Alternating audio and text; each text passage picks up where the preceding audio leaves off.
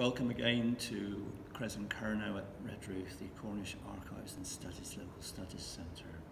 One of the topics that gets asked about for research is the English Civil War and the effects that it had in Cornwall and Cornwall's part in it.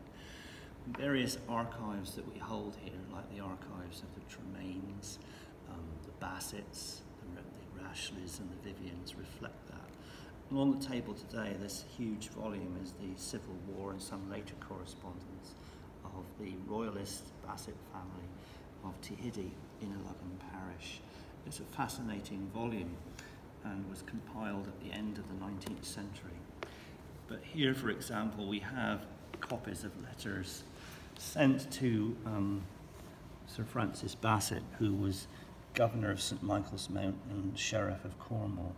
This is the King himself, King Charles I, who was in dispute with Parliament, writing. He quite often addresses Francis Basset as trusty and well-beloved. We greet you well.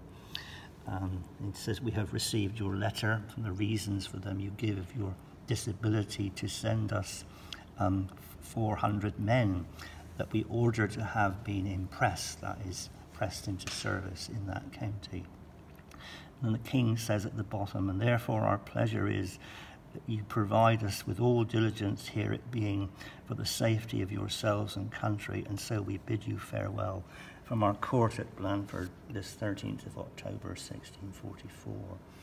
And there are other letters from Charles in the book which talk about the machinations and the military manoeuvres of the English Civil War. If you're researching this topic in Cornwall, this is the sort of material you will find absolutely fascinating.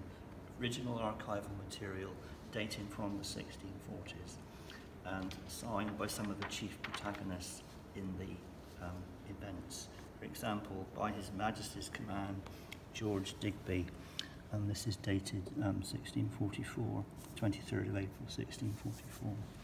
Do come and enjoy and research those other Civil War archives.